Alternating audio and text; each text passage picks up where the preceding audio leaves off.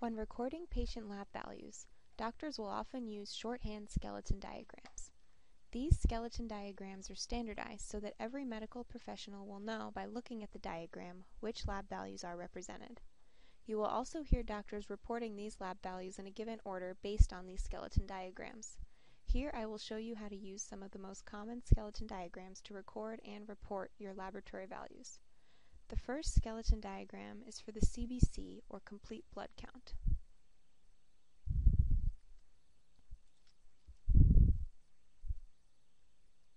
These 4 quadrants can be used to record the white blood cell count,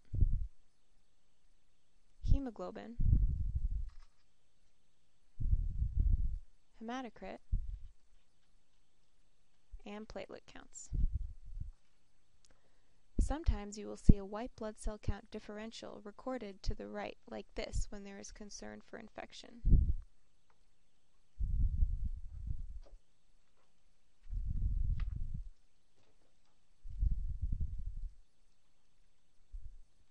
When reporting the CBC, you will give the white blood cell count, hemoglobin and hematocrit, then platelet count in that order. The next skeleton diagram you may use is for the CMP, or complete metabolic panel. This diagram can be used to record the following values: sodium, potassium, chloride, bicarbonate, BUN, creatinine, and glucose. Calcium, magnesium, and phosphate can be recorded using brackets to the right of glucose. When reporting these electrolytes, you should go from top to bottom, working your way from left to right of the skeleton diagram.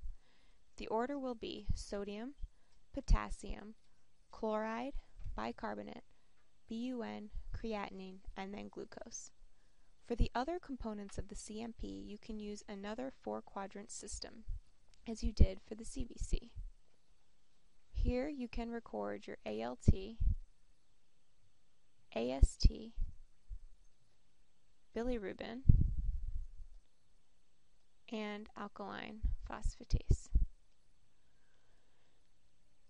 For coagulation factors, use the Mercedes-Benz symbol.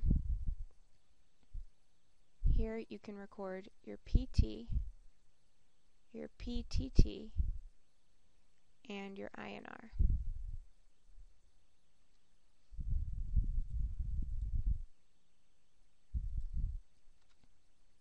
Finally, you may see ABGs, or arterial blood gases, recorded using shorthand.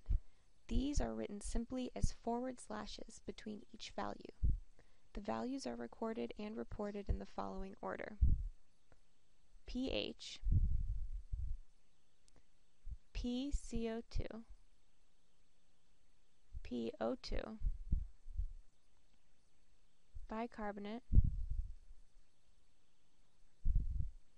and O2 saturation.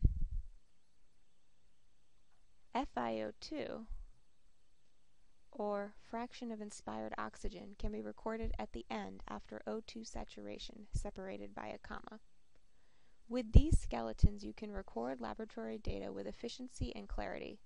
With practice, these notations should become second-hand to you and will help make your pre-rounding activities run smoothly.